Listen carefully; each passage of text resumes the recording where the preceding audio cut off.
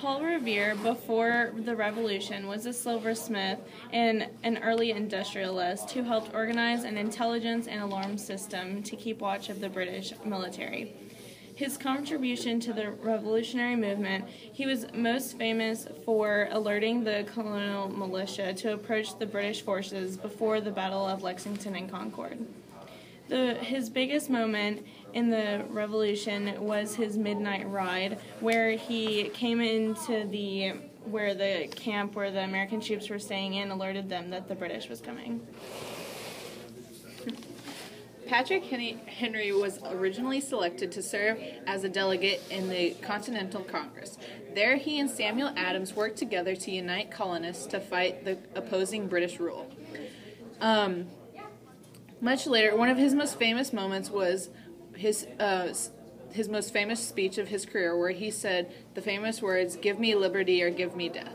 Not long after the Revolution had begun, Henry became chief of Virginia's forces. He also helped write the Constitution in 1776 and later won the election as Virginia's first governor.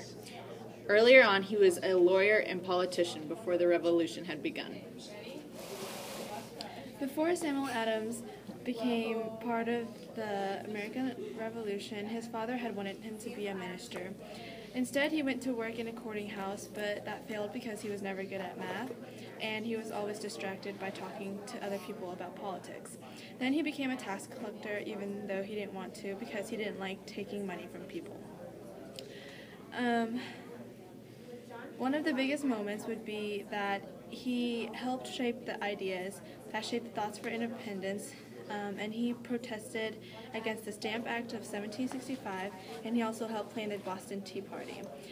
He convinced Paul Revere, John Adams, and John Hancock, even though they became more well-known than him, it was because of his ideas that shaped their thoughts.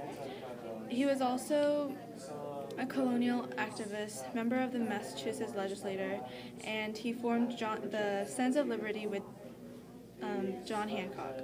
He also formed the Committees of Correspondence and served in Constitutional Congress, which was a powerful tool for communication in the Revolutionary War. Benjamin Eads was a journalist and political writer who is best known for publishing the Boston Gazette, which sparked the Boston Tea Party and was very influential during the American Revolutionary War. Eads made the paper a leading voice for independence, and he often spoke critically of British policies. Before taking a central role in the Revolution, Eads mainly published literary works from the earliest American poets and authors like Martha Wadsworth Brewston. One of his most important moments in the American Revolution was financing and supporting the Boston Tea Party.